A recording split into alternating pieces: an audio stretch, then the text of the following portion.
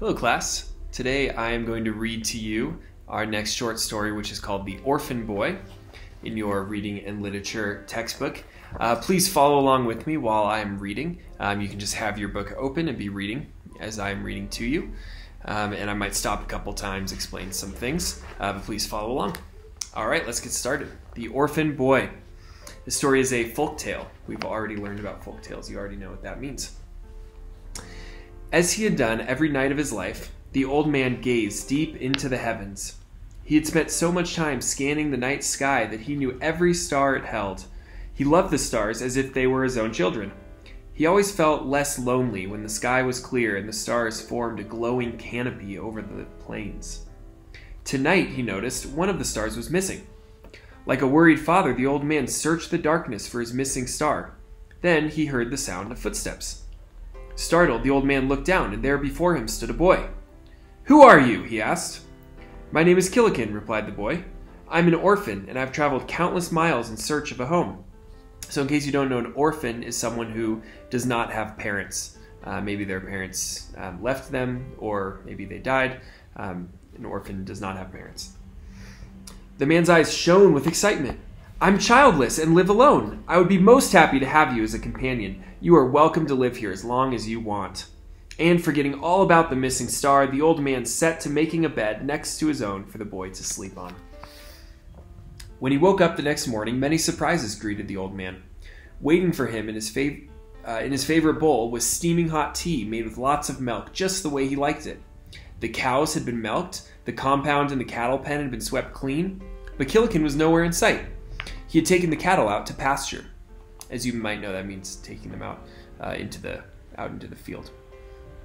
In the evening, when Killikin returned, the old man was waiting. "It takes me forever to do all the morning chores," he said. "How did you do everything in time to take the cattle out to pasture by sunrise?" The boy smiled a mysterious smile. "The day begins at dawn," he replied. "I get my energy from the first light of the day." He chuckled. "Besides, I'm much younger than you are." The old man was still puzzled, but he decided not to ask any more questions. After all, Killikin had been a great help, and he was good company too. They spent the rest of the evening sitting quietly together out under the stars. Just before going to bed, the boy said, "We're almost out of water. I'll take the donkeys to the spring in the morning." "Good," the old man replied. "While you do that, I'll look after the cattle." The boy shook his head. No, I'll fetch the water and take the cattle to pasture. As long as I'm here, I'll do all the work for you." It was the old man's turn to chuckle. "Look, it takes 2 whole days to go to the spring and back. It takes another day just to load the donkeys with water. That's a big job for a boy your size. You can't possibly take care of the cattle if you're going to the spring." Again, Killikin looked mysterious. "If you trust me, I can do it," he said. By sunrise the next morning, the boy had not only fetched the water, but had done the morning chores as well. The cattle were out grazing by the time the man woke up. When Killikin returned in the evening, the old man stared at him in silent wonder. His mind burned with curiosity, but something about the boy stopped him from asking questions. By and by, the rains fell and the land turned a glistening green. The old man's heart was full of joy. His face became brighter and his step more youthful. Killikin continued to amaze the old man with his strange deeds. But though he was curious, he asked no questions. In time, he regarded Killikin as the son he'd never had. The rains were followed by a drought. A drought means there's absolutely no water. It doesn't rain for a long time, so everything gets very dry. Can't grow crops and things. The sun hooked its claws into the soil, and a flaming sky burned up the grass and dried up the spring. Buzzards darkened the sky, waiting for cattle to die of thirst. The old man shuddered. He watched the circling birds and murmured, "If it doesn't rain soon, we will be dead." "No, we won't die," the boy said, with a faraway look in his eyes. A little sparkle lit the boy's eyes. "It's something I learned from my father. He had a hidden power over the drought, and he passed that power on to me. But it will work only as long as it remains my secret and mine alone. He told me never to reveal it." Suddenly, an urge to understand everything came over the old man. "Please tell me," he pleaded. "You can trust me. I won't breathe a word of your secret to a soul." Killikin shook his head. "A secret known to 2 is no secret," he said. I must not tell you, and you must never seek to know. For the day you discover my secret will be the end of your good fortune." The drought worsened. The plains echoed with the groans of dying beasts. But under the boy's care, the old man prospered. That means that he became rich. Things were going well for him. More calves were born than ever before, and there was more milk than even a growing boy could drink. But as the old man's fortune grew, so did his curiosity. Each day his longing to know the boy's secret sharpened until he thought of nothing else. His face became clouded with worry, and he seemed to age more than ever. Unable to sleep one night, the old man sat by the fire. His shadow glared down at him from the wall of the hut. He watched as Killikin slept peacefully, and for the umpteenth time he murmured to himself, "I wish he would tell me. I would give anything to know his secret." Suddenly a gruff whisper came from the wall. "Why don't you find out?" The old man was speechless as his shadow continued. So this is his shadow on the wall talking to him. Does that normally happen? No, right? Your shadow doesn't talk to you. It just lays there, lifeless, without words. But this is a folktale. Remember, sometimes there's magic in folktales, things that can't happen in our real world. "You could have found out long ago if only you'd used your brains." Excited, the old man whispered back, "What a fool I've been! Now, why didn't I think of that?" Then his face fell. "But I mustn't know. The boy."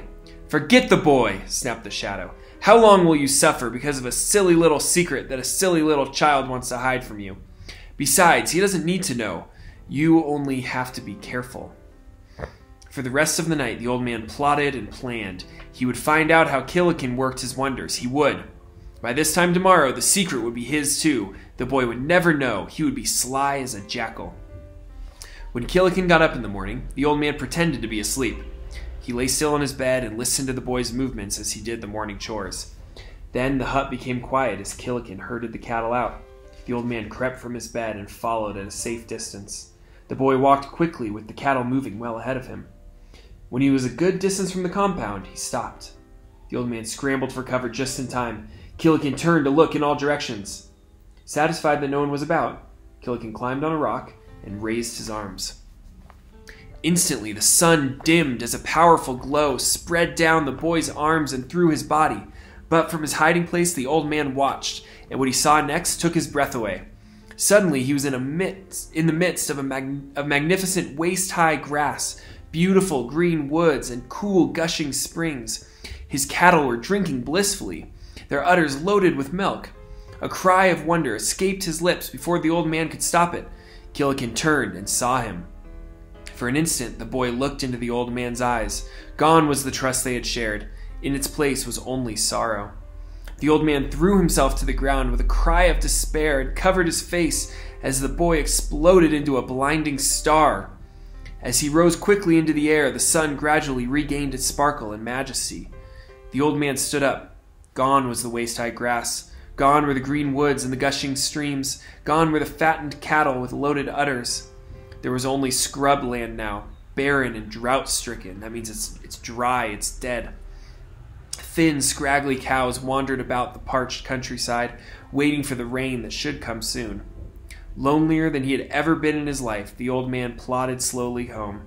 Waiting for him there in his favorite bowl was steaming hot, milky tea, just as Killikin had made it that very first morning. But the hut was empty. That evening, a lone star shone down from the west. Unlike other stars, it neither flickered nor twinkled. At dawn, ringed by the first rain clouds, it looked down from the east. The old man watched it in sad recognition. It was the star that had disappeared from the sky so many nights ago. The night that Killikin came.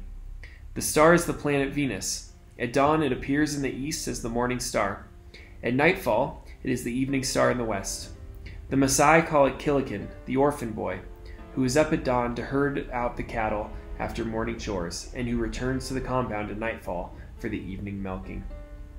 So, in the story, Killikin is a star that came to Earth to help the old man. Now, that's another thing about folktales. Again, something that isn't very realistic in our real world. Also, they will explain things about the world that those people could not explain. So, for example, this star that actually is the planet Venus, they saw it in the morning. It was the first thing up. It was the first thing down at night. So this story explains that star coming to Earth as a human. This is a story from the Maasai people. You saw that at the end there, and actually at the beginning of your story, it says the Orphan Boy, a Maasai legend. The Maasai people live in Eastern Africa, around Kenya, Tanzania, that area. They are nomadic, which means they don't stay in one place, but they follow animals around, herds of animals around. And they're still around today. This is a very old story from the Maasai people.